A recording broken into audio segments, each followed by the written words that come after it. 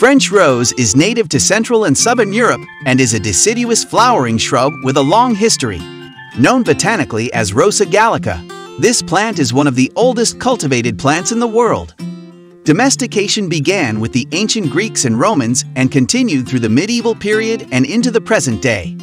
Through that long relationship with humans, many cultivars of French rose have come into being.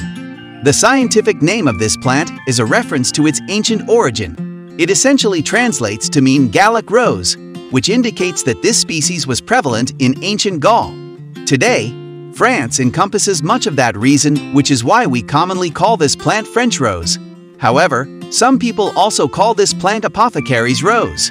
Part of the reason for that is that Europeans once believed that eating the fruits of French rose could have medicinal benefits. French rose cultivation has gone on for so long that no one is quite sure of this species' exact origin.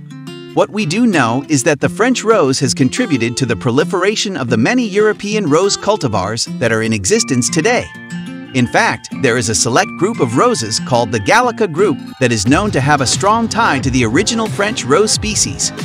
Anyone who chooses to grow French rose in their garden will benefit from glorious colors and impressive fragrances.